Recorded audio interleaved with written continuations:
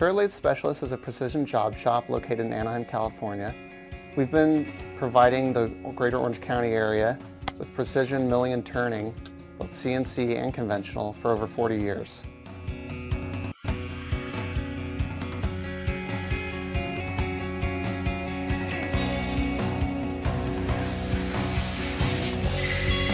The capabilities we have stemming from the conventional milling and turning we can offer allow us to do short production runs. Because that's something we excel at, our customers started giving us some of their rapid prototyping jobs, just 1-2-piece orders. Trying to fit them in between other jobs on the schedule was proving to be a nightmare, to say the least. I printed some stuff at home that piqued my boss's interest on my own printer, and he saw the niche it could fill in our shop, and after researching a lot of various printers that kind of fit the bill, the Markforged stood out as the plan A of all of them. One of the more fun projects I've had the opportunity to work on with the Markforged printer has been an intake manifold for a '79 Volkswagen Rabbit. The first iteration of the design was in the prototype.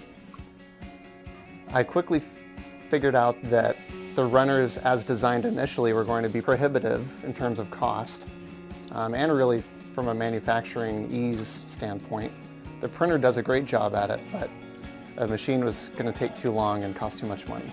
So, in order to get to the straight tube runner, to keep costs and time down, I was able to model these nifty little templates that clamped onto the tube and allowed me to just go in with a bandsaw right up against the nylon. The nylon didn't budge. It made nice clean cuts. All I had to do was deburr and blow off the tube, and they were ready for welding. Before we had the printer, our prototyping process took a lot longer, cost more money in terms of time loss when a higher paying job could be on the machine. And now prototyping is virtually a one-step process. If we get a model from the customer, we can just load it up and hit go. We don't even have to deburr the part when it comes off the printer. We can just go use it. If we do need to fix a model or model something from scratch, it just adds that short step beforehand.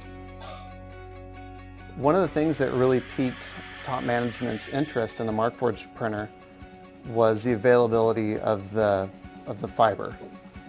The realization that we could turn out a part made of nylon with a few layers of composite fiber in between and have it stand up to the same needs and abuses that we put aluminum parts through was really the thing that sealed the deal with top management for our Markforged printer.